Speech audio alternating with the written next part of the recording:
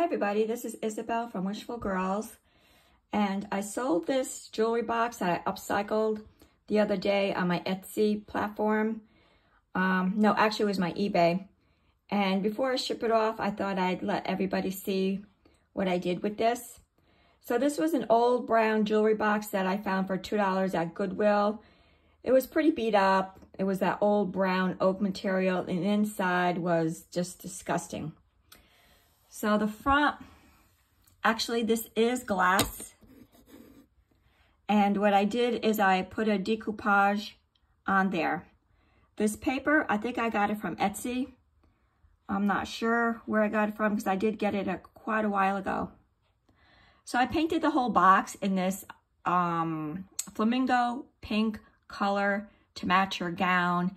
And I also did some dry brushing of some other colors.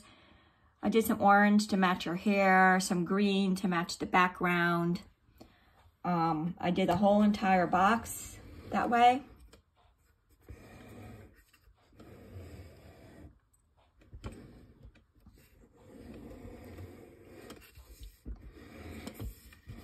And the inside of the box, I redid the entire inside with, if I ever get it open, because it has a magnet thing on it. Hold on a minute, there we go. I redid the entire box with a pink velveteen paper that I bought on Amazon. It was a beige paper, a beige velvet, and it was all stained and ripped and everything like that. So I did have to redo the inside of this. And the mirrors inside, those are all new also.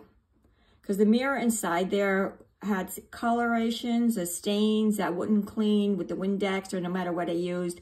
So I did rip the mirror out and put in these new mirrors. And this is the door. As you can see, it is glass. You can see the...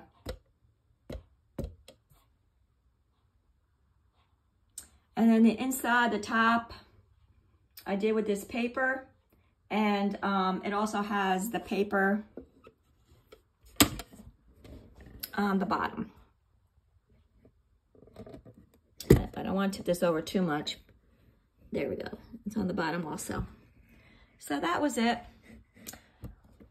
I am going to do another one. I have a beautiful black napkin with skulls on it. So I think I'm going to do a black one, a Gothic one. I really enjoy Gothic and Renaissance and old things that look old. So this is off to its new owner. It was one of my favorite things I made, so I just thought I'd share it with you. So please like and subscribe if you like this content. And maybe with my next box, I will actually videotape the process that I go through on making them. I'm sorry I haven't uploaded anything in quite a while. I had a problem with my cell phone and a problem with my computer. I had to buy a new cell phone, new computer. So I don't know what it was this past week with electronics for me.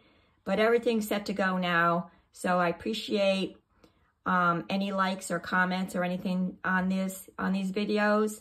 And see you in the next video. Bye.